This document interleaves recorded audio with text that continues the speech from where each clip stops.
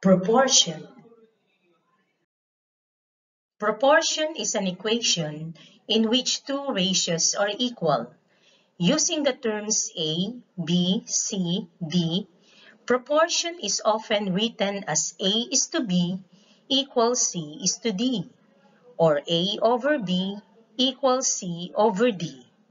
The first term A and the fourth term D are called extremes. These are the outer terms. The second term B and the third term C are called means. These are the inner terms. Example: Dwight ate 4 pieces of the 8-piece pizza. Let's say these are the pizzas eaten by Dwight. 1, 2, 3, 4. With the given example, the ratio of pizza eaten by Dwight with the total pieces of pizza can be written in ratio using the fraction form as 4/8. Simplifying this is 1/2. In column form, the ratio can be written as 4:8. Simplifying this is 1:2. Using the pictorial model, you could see that 4 parts of the 8 equal parts show half of the total parts. Therefore, the ratios 4/8 and 1/2 are equal ratios, and so with 4:8 and 1:2. These ratios are equal. Therefore, we will call them proportion. To check whether two ratios in fraction form are equal, like 4/8 equals 1/2, apply cross multiplication. Multiply the numerator of the first fraction with the denominator of the second fraction. Multiplying 4 times 2 equals 8. Multiply also the numerator of the second fraction with the denominator of the first fraction. Multiplying 1 times 8 equals 8. If the products are the same after cross multiplying, then the ratios are proportion. To check whether two ratios in column form are equal, like 4:8 equals 1:2, multiply the means. So 8 times 1 equals 8. Multiply also the extremes. So 4 times 2 equals 8.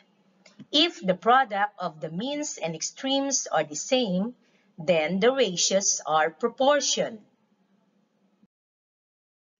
Activity 1. Tell if the pair of ratios is proportion or not. Number 1. 6:4 equals 12:8.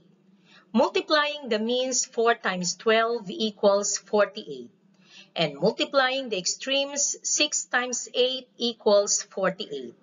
Therefore, the ratios are proportion because the products are both 48. Number 2. 3:7 equals 9:14. Multiplying the means 7 times 9 equals 63. And multiplying the extremes 3 times 14 equals 42. Therefore, the ratios are not proportion, since the products 63 and 42 are not the same. Number 3. 5/8 equals 10/16. Cross multiplying 5 times 16 equals 80, and 10 times 8 equals 80. Therefore, the ratios are proportion, since the products are both 80. There are times that a term in proportion is missing. So to find the missing term, like ratios in column form, 4:8 equals 1:n, first step is to multiply the complete pair of terms. Going back with the pairs in proportion, we have the means and extremes. And with the given example, the complete pair is the means, which is 8 and 1. Multiplying 8 times 1 equals 8. Second step is to divide the product by the term in incomplete pair. Again, With a given example, the incomplete pair is 4 and n. Dividing the product 8 divided by 4, which is the lone number in extreme, is 2. So the missing term is 2. To find the missing term in proportion, wherein ratios are in fraction form, like 4 over n equals 1/2, apply cross multiplication. First step is to multiply the complete pair of terms. Going back with the given proportion, the complete pair is 4 and 2. Multiplying 4 times 2 equals 8. Second step is to divide the product by the term in incomplete pair. So dividing the product 8 by the number in incomplete pair, which is 1, equals 8. So the missing term is 8.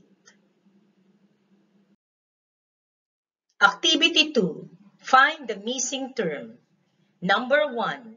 4:5 equals n is to 20. Multiplying the complete pair 4 times 20 equals 80. Then dividing the product 80 by the number in incomplete pair, which is 5, is 16. So the missing term is 16. Number 2. N is to 6 equals 9 is to 18. Multiplying the complete pair 6 times 9 equals 54. Then dividing the product 54 by the number in incomplete pair, which is 18, is 3. So the missing number is 3. Number 3. 5 over 9 equals 10 over n. Cross multiplying the complete terms 10 times 9 equals 90.